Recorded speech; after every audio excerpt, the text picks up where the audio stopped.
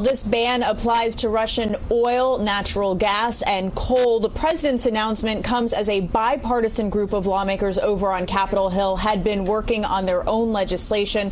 And it's also an issue that has growing support in the public. We've heard it as one of the rallying cries at recent demonstrations outside the White House.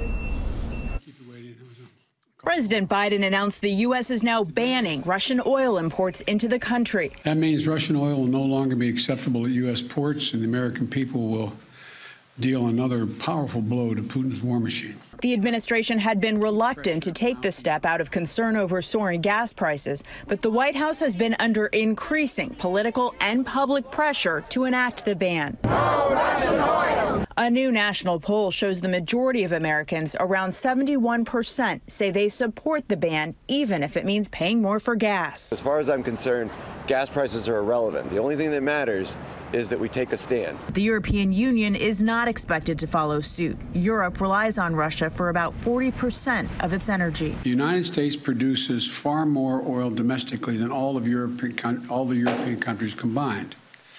In fact, we're a net exporter of energy.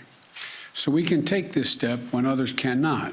National security officials tell CBS News the U.S. is documenting war crimes against Russia, including targeting civilians trying to escape, as well as those remaining in Ukrainian cities. Russian forces are at the very least operating with reckless disregard for the safety of non-combatants, as Russian units launch artillery and airstrikes into urban areas, as they have done in cities across Ukraine. Civilians attempted to flee Ukrainian cities under siege using newly established safety corridors. Many more people are trying to flee, but can't get out of besieged areas.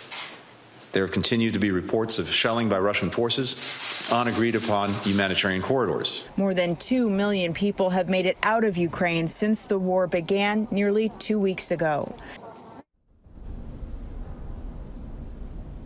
Now, back to the president's announcement a short time ago about the U.S. ban on Russian oil. You heard him say that he acknowledges, understands that many of our European allies may not be in a position to take this step.